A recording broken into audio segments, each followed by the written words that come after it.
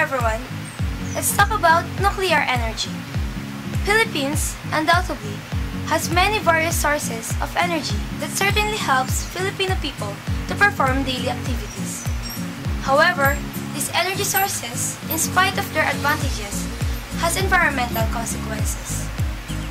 In generating electricity from hydroelectric power plants, the habitats of aquatic organisms are badly affected and could cause drought. At the same time, wind possesses inconsistency.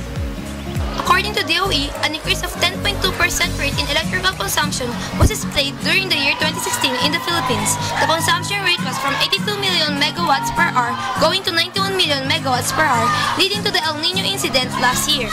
Bothered enough? Don't worry. Nuclear energy is generated from splitting uranium atoms, creating a chain reaction which produces very large amount of energy.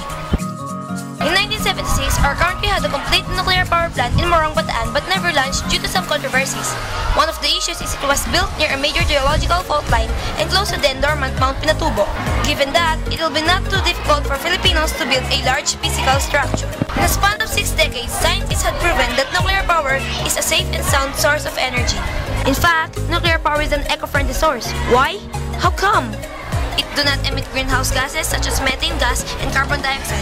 It also prevents the occurrence of acid rain, smog, and global warming. According to the Department of Energy, nuclear power is the solution for Philippines' energy crisis. The Philippine National Research Institute prioritized Filipino in case that the project is to be launched. PNRI conducts seminars and trainings for Filipinos about nuclear science and technology for more details and for them to be open in the national discussion. That's all, everyone, and thank you.